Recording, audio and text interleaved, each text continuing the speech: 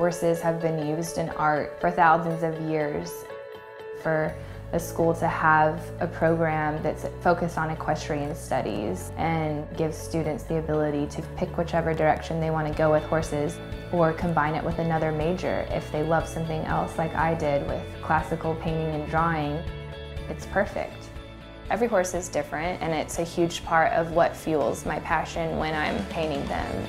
If you have the right eye and you're looking for it, you can find beauty in almost anything. What SCAD gave me and the education I got there, it was more than just learning. I'm very, very grateful.